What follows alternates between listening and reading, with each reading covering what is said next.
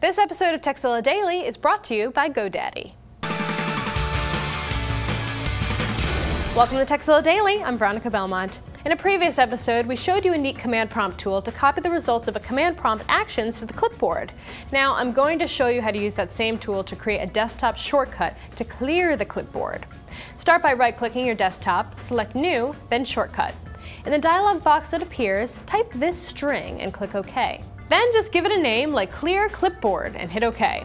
You'll see a command prompt icon on your desktop, and to further customize it, right-click it and select Properties.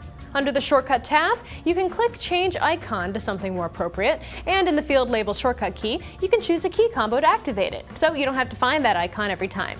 So the next time you're feeling paranoid about who's going to hit paste after you've left the desk, or just want to ensure that you leave no clues behind, use this little hack to clear the clipboard. Now, if you have a tip you'd like to share with the world, let us know. Email us at tekzilla@revision3.com.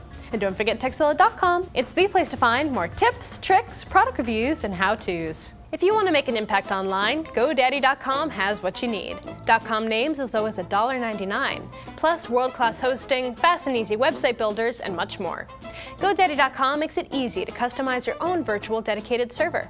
Choose one of 3 popular plans, or select your own Linux or Windows server with all the plan options you need. Looking for a deal? Just use the code TZD13 when you check out to get 20% off of any 1-, 2-, or 3-year hosting plan. And don't forget to check out revision3.com/GoDaddy for all the Tekzilla Daily deals and codes. Get your piece of the internet at GoDaddy.com.